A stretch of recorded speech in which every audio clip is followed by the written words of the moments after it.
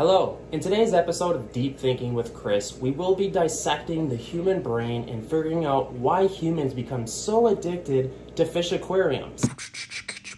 For real though guys, today's video is actually a viewer submission and somebody asked me if a person can keep an Oscar fish with a green terror cichlid. But first, I want to update you guys on the red terror cichlids. Updates. They gave birth. And the babies are doing amazing. You can see them right there. We have probably 100 of them. Now, probably not 100, but maybe like 30 to 40 babies in there. Back to the topic though, viewer submission. The question is, Chris, can I keep green terror cichlids with Oscar fish? And as you can see, I'm doing it right now in this tank. But I want to talk about this. Let's first give a huge shout out to South American cichlids because, come on guys, aren't these some of the best fish on the planet?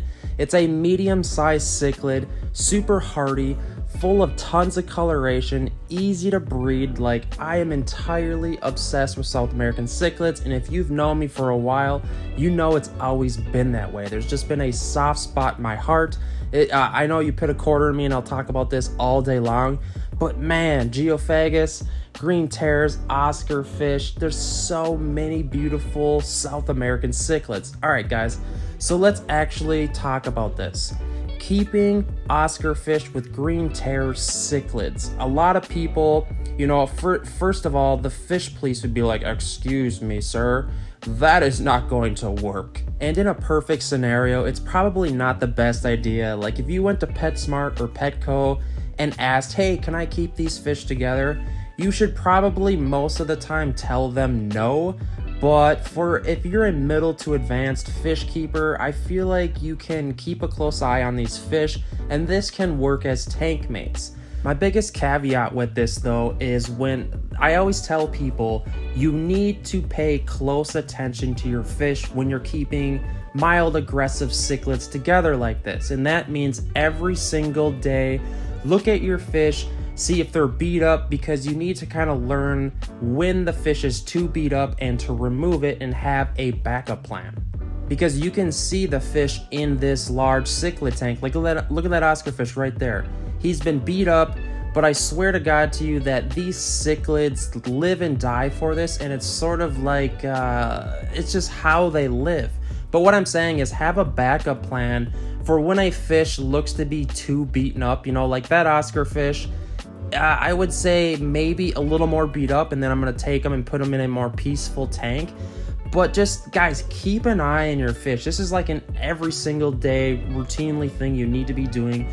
Looking at your tank and seeing, like, that is how the only way you can keep aggressive cichlids like this together, because there is going to be fighting. There's no way around it.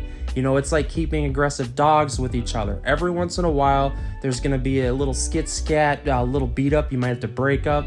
But for the most part, these fish will live together. Also, the other caveat is of course, if you have giant males, like if you have a male Oscar fish with a green terror male, they're going to have mating and breeding on their mind constantly, and that's going to be the hardest thing to watch. I mean, it's going to be obvious if you have ginormous aggressive males, they're not going to do well together for the most part, you know, in most case scenarios. I will also say that it's a lot easier to keep these fish together as juveniles when they're smaller, but when they hit that 4 to 5 inch mark, something just kind of happens with their maturity and they become a lot more aggressive. South American cichlids, man, it felt so good to talk about them, and I started thinking, I forgot about the jaguar cichlid. If you don't know what the jaguar cichlid is, there's a reason I tattooed it on my arm. Best fish on the planet. I'm obsessed. Guys, South American cichlids. I talked about all the geos, the green terrors, the Oscars. There's so many cool South Americans. But anyways, I want to give a huge shout out to you guys.